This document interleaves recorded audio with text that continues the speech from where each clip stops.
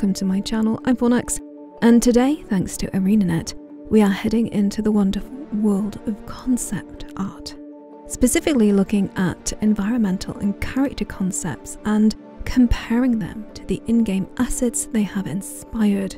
All the art shown here is found in the Art of Guild Wars 2 publication. I've selected 19 pages of this beautiful book and spent a few days hunting locations and characters in Tyria, which I think were inspired or influenced by these works.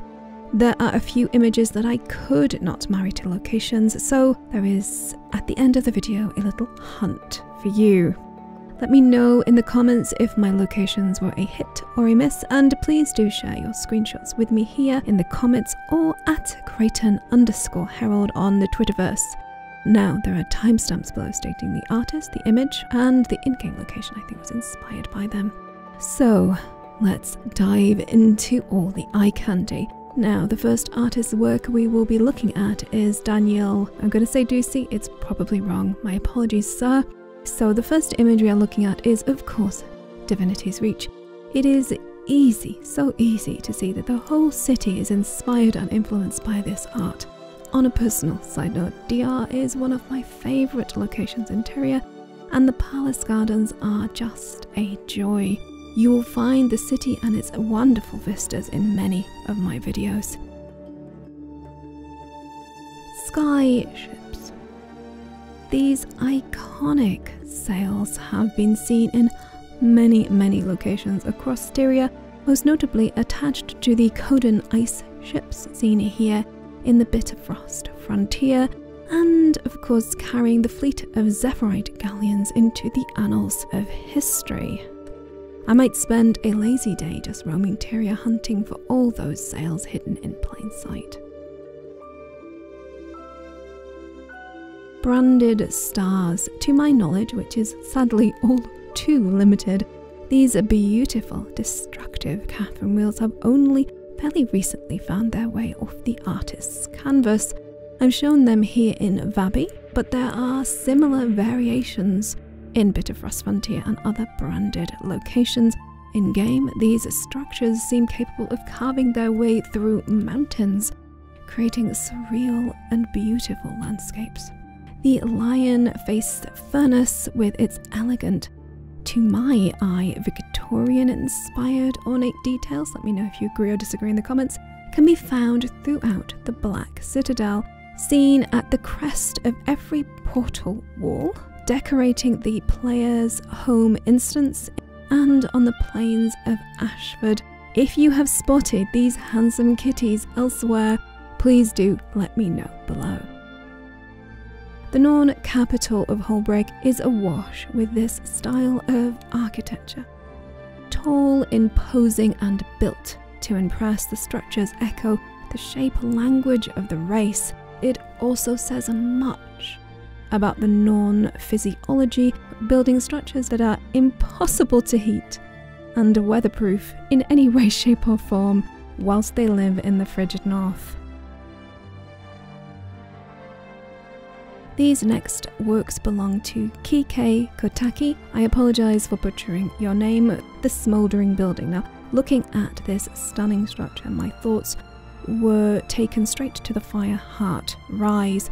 The whole region is a fire pit of impossible structures, all erected in the worship of the Fire Legion's Titan gods. Now, the Incendio Templars of Diessa Plata also came to mind when looking at this building. These incredible ruins stretch across the southeastern edge of the zone and are a feast for the eyes. The weight of history finds home in the broken beauty of their forgotten glory, built to keep the Charr at bay, and broken by the Fire Legion's cauldrons of cataclysm. Ascalon is a living testament to the cost of war. Please do let me know in the comments below if you agree with my location choice for this art. Fireheart Rise. Still in Ascalon, we venture back to Fireheart Rise and the seat of the Flame Legion's power, the Citadel of Flame. The environment artists have translated the artwork so closely, I think it's almost inarguable that this is the location. The menace of Fireheart Rise is striking. Dark colour palette, sharp shape, language, together with the physical hazards of the zone and copious enemies, mark its character. To the cool depths of the Straits of Devastation. When I saw this image, an old personal story mission leapt to mind.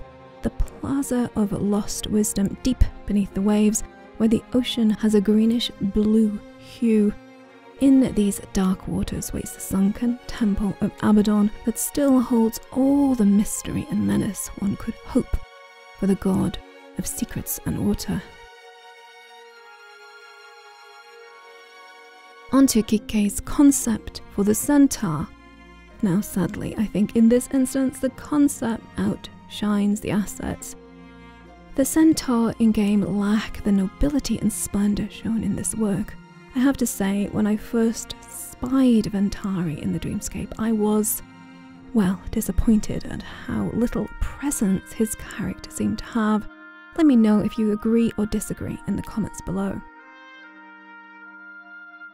To my eyes, this is a concept for Maguuma, the heart of both the Sylvari race and the area settled by the Asurans fleeing the rising of Prime Orders. On the screen you will see the lush Caledon forest. It's a stunning map and a complete joy, at least for me, because this was the first map that I ever got to explore on my very first character, Asphodelos. It's an absolutely gorgeous character.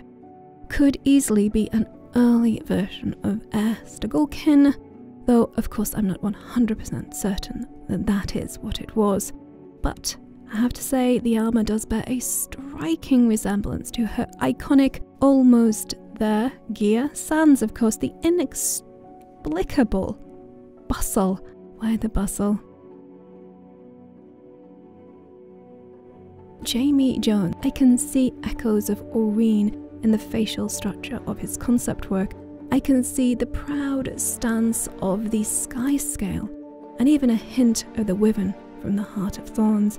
Let me know if you think we will be getting more flying mounts in the future, or do you think with both a glider and hovering mount, Arenanet have maxed out the potential for sky-bound puppies?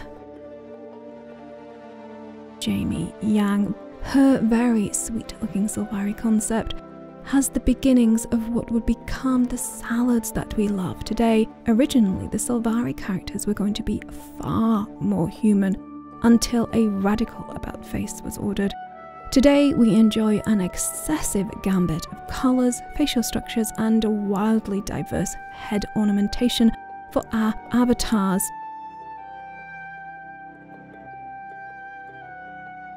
Richard Anderson, and it is him you have to thank for the wonderful subterranean structures of the Dredge.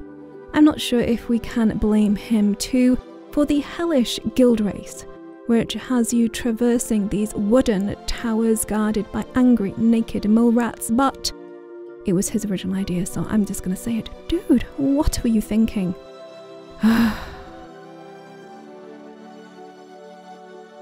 Matthew Barrett.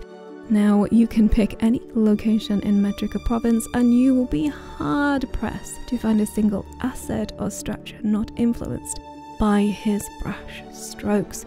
Ratasum, Metrica province and Ratanova are a masterclass in environmental storytelling. Now, of course, these are just a few of the wonderful works of art in the book, truly a tiny sample of a stunning body of work which has helped to build our much-loved world of Tyria. Now, on to the hunt. These 3 images I couldn't readily find locations for myself, so I lay the challenge at your feet. Find and share with me any and all locations you think are inspired by them, and share them with me at @GameCrichton_Herald on Twitter or in the comments below. I will say that the first with the dragon head over the pit does have an echo of the Crowned Pavilion, maybe in a different universe. I want to thank Arenanet for the wonderful art book that these images were taken from, and I want to thank Ada, Hain, Kyle Nelson Cobb, Jolly Joestar, Molini, Dark Griever, and all my wonderful patrons, without whom I would be unable to dedicate the time and resources I do to my content creation. I can never thank you all enough. You are my heroes. Now please do like this video if you did, share and subscribe too if the mood takes you, and please do come back and join me again very soon for more Guild Wars 2 goodness. But until we meet again, as always, thanks for watching.